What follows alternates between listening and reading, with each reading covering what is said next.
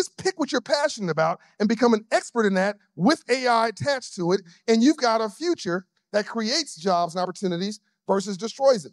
So somebody's saying, well, John, isn't this the end of everything? No, calculators weren't the end of math.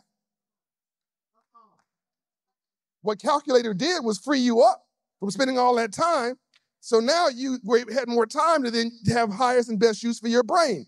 So the internet didn't make you dumb. You have ChatGPT. You have the smartest assistant on the planet in your pocket.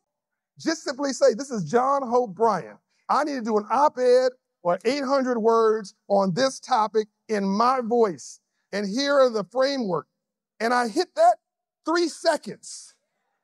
And I read it, it was tripping. I was like, this is me. I said, this is plagiarism. No, it's me talking about me. But here's the good news. 99% of black people don't know a thing about AI. But to quote my brother Van Jones, 99% of white people don't know a thing about AI. Like, this is equal opportunity discrimination. Financial literacy is a civil rights issue of this generation. AI literacy is the civil rights issue of this generation.